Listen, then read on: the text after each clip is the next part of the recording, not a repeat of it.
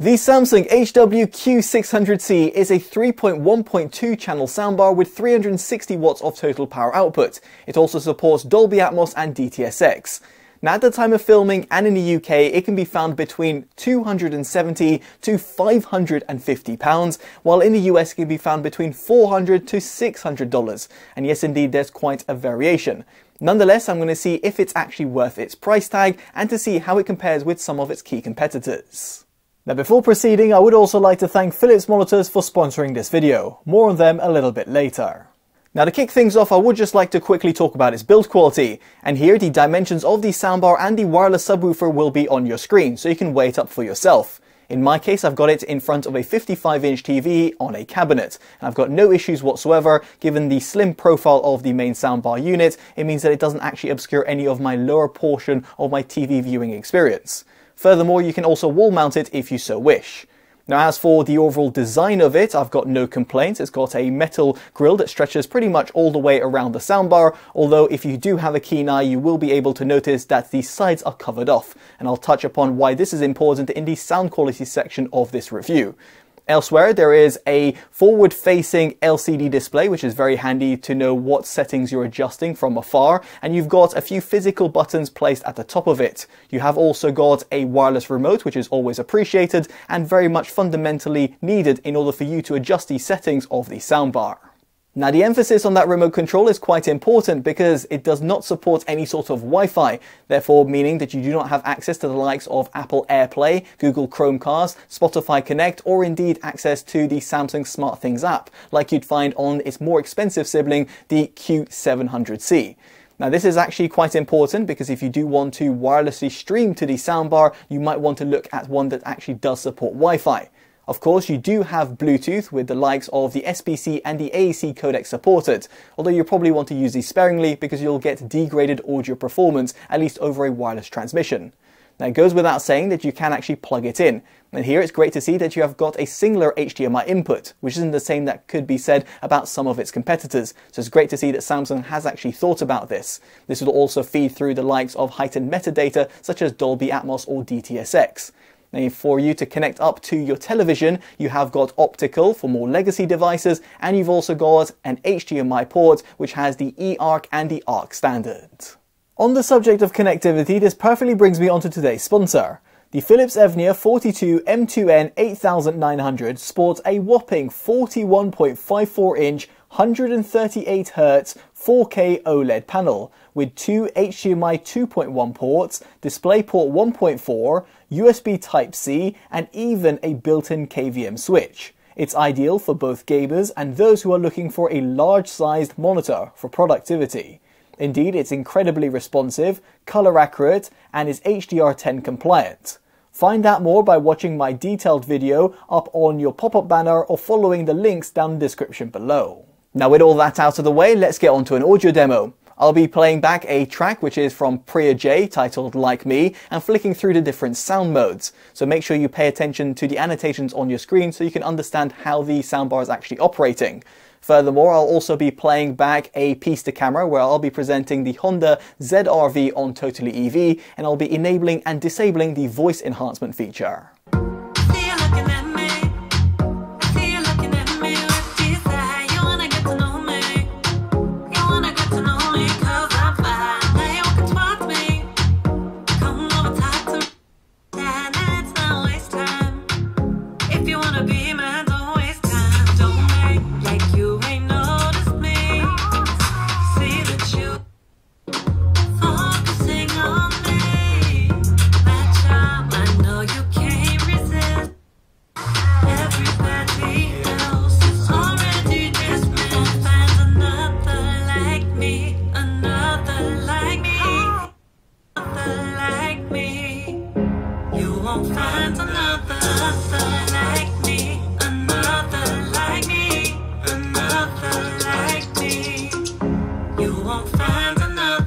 Because at the time of filming and in the UK, the ZR-V starts from roughly £39,500 and extends to just shy of £43,000 without adding any.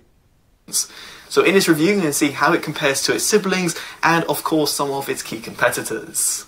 So to kick things off, let's talk about efficiency, and indeed very much like its Honda counterparts, this ZR-V operates on the eHEV platform, and therefore means that it has got also has two electric motors that power the front wheels. Yes, indeed, you'll have the engine sometimes working on its own, or a combination of the 1.05 kilowatt-hour battery pack combining with the electric motors to power the front wheels.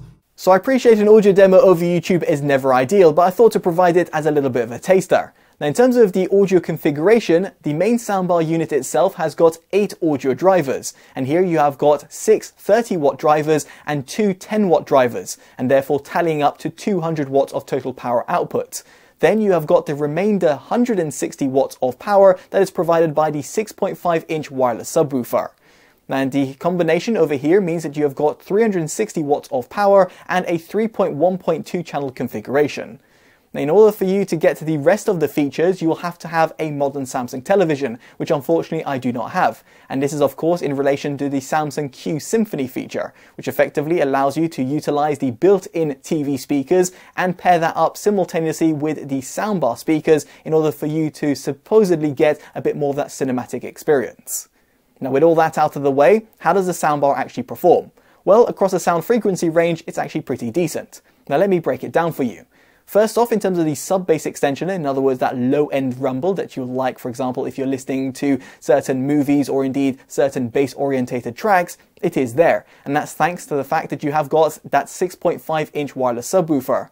Granted, it's not exactly going to compete with those soundbar systems out there that have got a bigger subwoofer, or indeed those hi-fi setups out there, but given the overall price point of the soundbar, at least the price point that I'm thinking about of £270 in the UK or $500 in the US or $400 in the US, then in this respect I do think it's actually a great sort of inclusion and will suffice for most consumers. Equally, the overall mid-bass presence is there, not only in terms of the quantity but also the quality, which is fantastic to see. Often you'll find soundbar systems that actually struggle with the mid-bass presence because they are a little bit over-bloated, but that's not the case with the Q600C. Of course, you can EQ it to your heart's content, be it in terms of the woofer, in other words the subwoofer itself, or indeed the overall mid-bass impact that the main soundbar unit provides. Regrettably, however, this affects the overall mid-range clarity. In other words, the male and female vocals will sound pushed back, be it if you're listening to music or indeed just listening to the news or indeed podcasts. And as a result means that if you are wanting something that has that forward-sounding mid-range, you might want to look elsewhere in terms of one of its competitors. Now, you have got the ability to enable or disable the voice enhancement feature, which hopefully you were able to pick out there when I was presenting the Honda ZR-V on Totally EV, but this does affect the overall other sound frequency range. In other words, it does cut out the lows, in other words the bass, and also the highs, and therefore just means that the vocals come out to the foreground. Great, for example, if you're just listening to the news, but if you just want to feel a bit more involved, then I'll highly suggest having that EQ function disabled. Now, it would have been fantastic if the manufacturer did provide you dedicated mid-range and high-range EQs, but unfortunately that's not the case. These sound frequency ranges are lobbed into the treble EQ, and as a result, anything you adjust will not only affect the overall mid-range, but also the highs. On that note, the high-end extension with a few notches added to the treble EQ do come out pretty well. Those dedicated tweeters do a pretty valiant job of giving you that sort of toe-tapping feeling without sounding too fatiguing. Of course, if you do not go crazy on that treble EQ.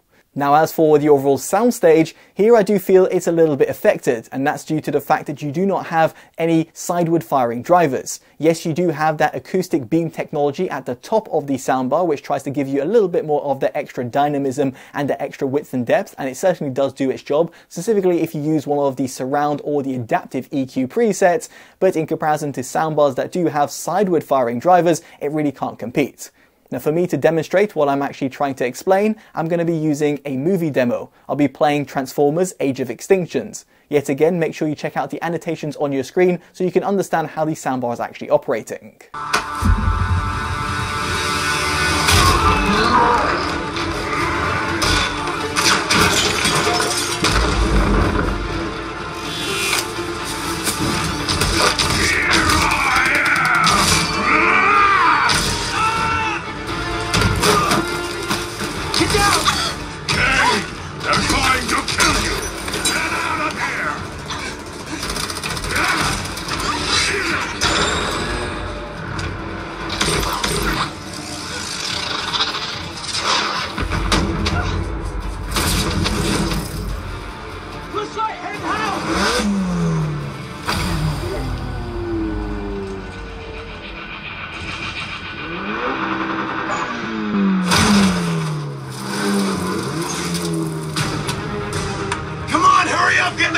let's go! Daddy, get in the car!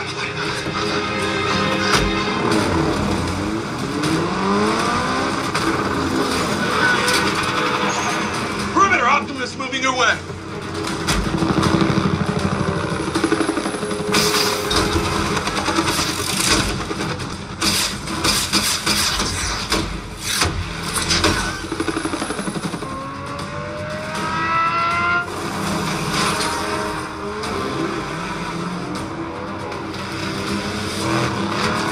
What's happening, baby? Who are they? It's a truck!